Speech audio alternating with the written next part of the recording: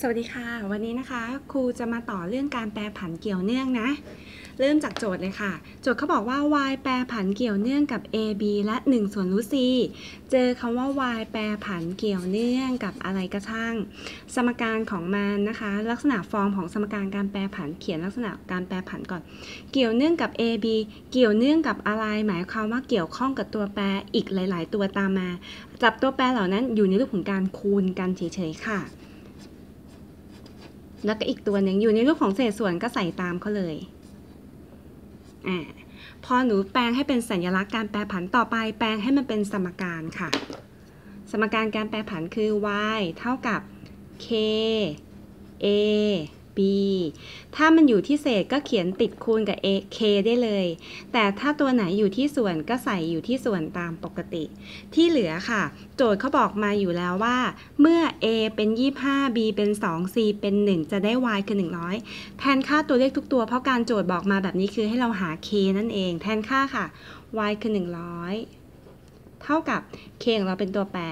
a ของเราคือ25ค่ะ b ของเราคือ2c ของเรานะคะมันติดรูทด้วยก็ใส่ตามเขา c คือ1ก็คือรูท1ทีนี้แทนค่ากันหน่อยค่ะรูท1ก็มีค่าเป็น1นั่นแหละ1หารอยู่ย้ายขึ้นไปคูณ100มันก็ได้100อยู่ดี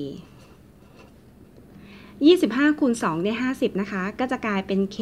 คูณกับ50ให้เหลือ k ตัวเดียวค่ะ50คูณอยู่ย้ายไปหารกลายเป็น100หาร50ก็คือครึ่งหนึ่งนั่นเองได้ k ออกมาแล้วว่า k คือ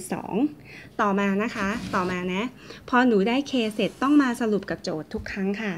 โจทย์เขาบอกว่าต้องหาสมการการแปรผันก่อน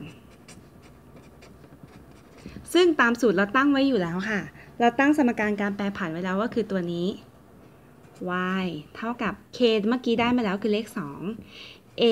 b และ root c นั่นคือตัวแปรที่เราจะต้องค้างเขาไว้ไม่ต้องไปยุ่งอะไรกับเขานะคะ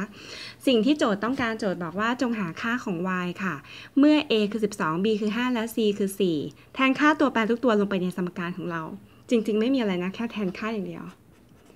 แทนค่า a เท่ากับ12เขียนโจทย์อีกรอบค่ะ b เท่ากับ5และ c เท่ากับ4ในสมการในสมการจะเป็นอย่างนี้นะคะ y หา y ออกมา y เท่ากับ2เป็นตัวแปรค้างเอาไว้อย่างนั้นแหละค่ะเป็นตัวเลขก็ค้างเอาไว้ a คือ12ค่ะ b คือ5 c ของเราเนี่ยมีค่าเป็น4นะก็คือรูท4นั่นเองจริงๆรูท4ถอดออกมามันก็คือ2เนาะซึ่ง2คูณแล้วก็หารกันก็ตัดกันหมดไปสุดท้าย12คูณ5เป็น60 y ก็เท่ากับ60จริงๆการแปรผันเกี่ยวเนื่องไม่ยากเลยนะคะหรือว่าแค่ตั้งสัญลักษณ์ให้เป็นหาสมการแล้วก็หาตัวแปรที่โจทย์ต้องการวันนี้ไว้แค่นี้ค่ะ